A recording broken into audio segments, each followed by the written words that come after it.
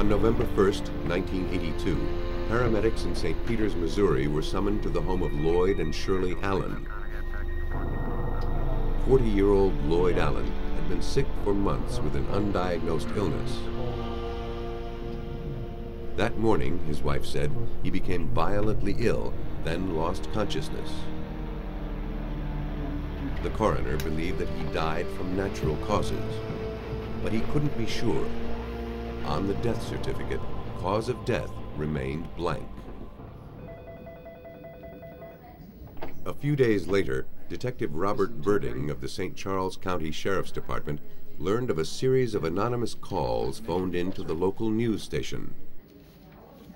Lloyd Allen hadn't died a natural death, the tipsters said. He'd been poisoned. A canvass of Lloyd Allen's neighbors was initiated, and it was subsequently learned that the anonymous phone calls came from one or more of Lloyd's neighbors. Detective Birding did a routine follow-up to see if the phone calls had any merit. Meantime, authorities prevented the body from being buried, pending investigation.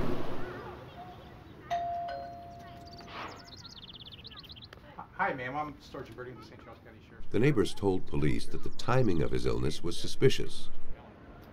Lloyd's health and behavior changed drastically after his new wife and her daughters moved in. To investigators, these neighborly observations didn't seem like much at first. Hardly the kind of information to hang a murder investigation on. But they prompted police to ask more questions about the Allen family. Friends and neighbors told police that problems began shortly after Shirley and Lloyd married in the fall of 1981. Everyone was pleased that Lloyd, a sociable and generous man, had finally found the love and companionship he'd been looking his whole life for. It was his first marriage, but Shirley's fourth.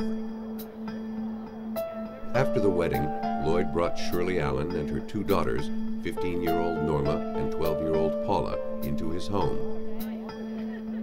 Now he had an instant family to banish the loneliness and a true soulmate in his new wife. Norma?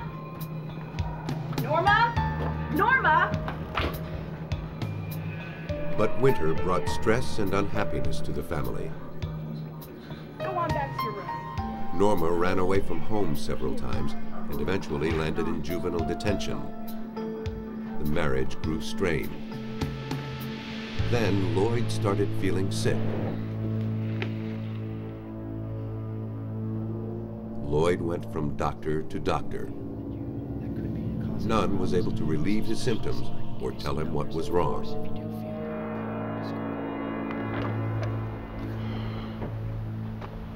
He tried to work around the house and yard, but was too weak to complete any of his projects. Detectives learned that Shirley tried to boost his stamina with an iron supplement drink, but it didn't help. As he grew sicker, she began keeping him away from other people. Suspicions began to center around Lloyd's new wife. Drink some more.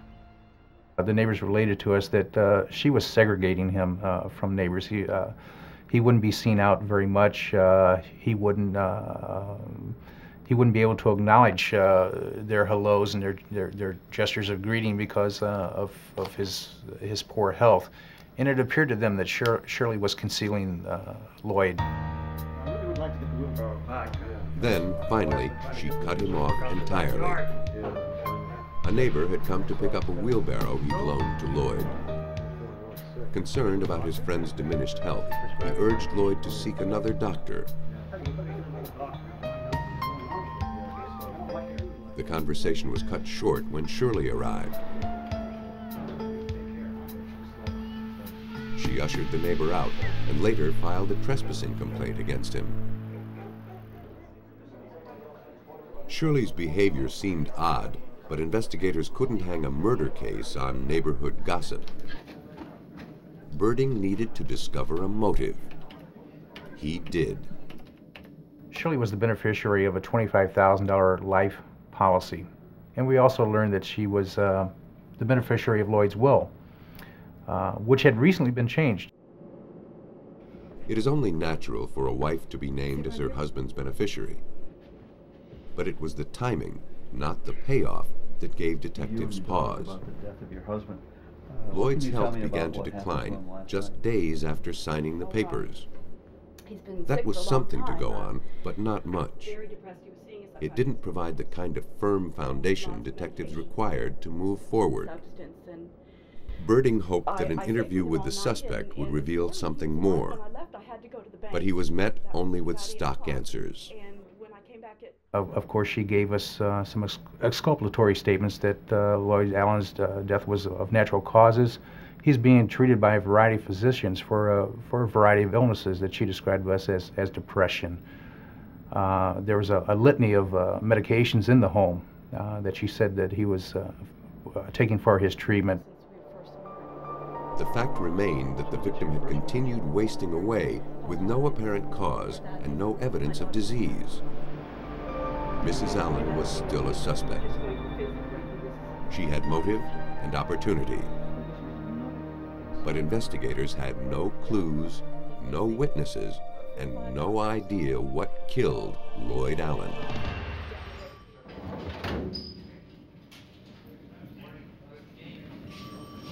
Lloyd Allen was dead, and detectives suspected he was poisoned by his wife. But they had no way of proving it. The investigation stalled. This is in regard to the death of Lloyd Allen. Then police got a break when a witness came forward. I don't want to talk over the phone. Is it possible? 4 days after Lloyd's death, Shirley's daughter Norma called the sheriff's department. She told them she was in possession of the poison. Norma backed up her story with some evidence. Inside a brown paper bag, detectives found a wine bottle filled with green liquid. On the label, a handwritten warning read, "Don't drink." A warning that Norma told police her mother asked her to write. Norma said she wasn't sure what was in the bottle, but she suspected it was antifreeze. She told investigators that over the last 2 months, she'd seen her mother giving the liquid to Lloyd. Norma also told police that she'd witnessed her mother mixing gas treatment with sugar and orange food coloring to simulate the iron supplement.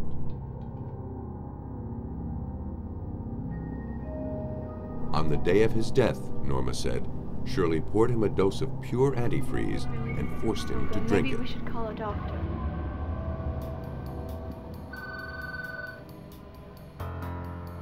Guided by Norma's testimony, toxicologists tested the contents of the bottle for antifreeze.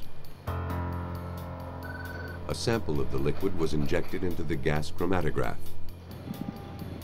The apparatus separates a compound into smaller chemicals so it can be analyzed. Each chemical is displayed as a peak on a graph. The resulting peak was a match for antifreeze, known chemically as ethylene glycol.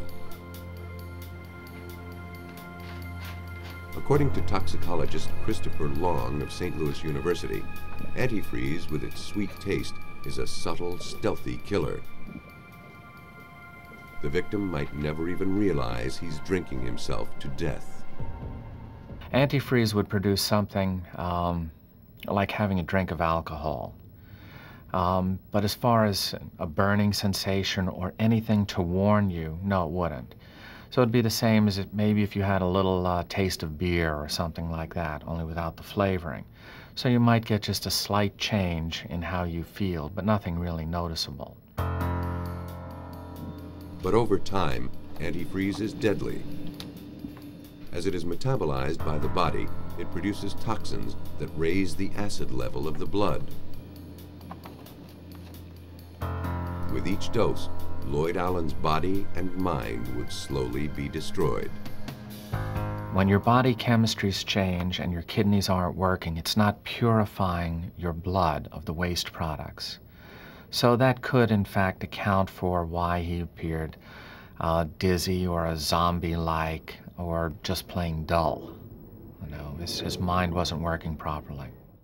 We can't seem to find Because so many of Lloyd's organs were failing, it would have been difficult for any doctor to diagnose the poisoning. In the final stages, even if Lloyd knew that the woman he loved betrayed him with poison, he would have been too weak to protect himself and too confused to plead for help. Scientists determined that antifreeze poisoning was consistent with Lloyd Allen's mysterious ailment. To prove it, the body was autopsied and tissue samples were tested. His liver, kidneys, and brain contained crystals formed by the breakdown of massive quantities of ethylene glycol. It was consistent with long-term consumption of the liquid. The coroner ruled Lloyd's death a homicide by ethylene glycol poisoning. Detectives had found their poison. Now they had to be sure about the poisoner. Well, Norma was a troubled teenager who'd been at odds with her mother for years. The possibility remained that she had poisoned Lloyd herself to frame her mother. After a series of interviews, that theory was quickly discounted. Norma was truly fond of the victim and had nothing to gain by his death. With the evidence in hand, police arrested Shirley Allen. They were able easily to construct their case against her. A $25,000 life insurance policy gave her the motive to kill her husband. The spiked wine bottle gave her the means. In a trial that lasted only 4 days, she was found guilty of killing Lloyd Allen. Shirley Allen was sentenced to life with no parole for 50 years. She died in prison.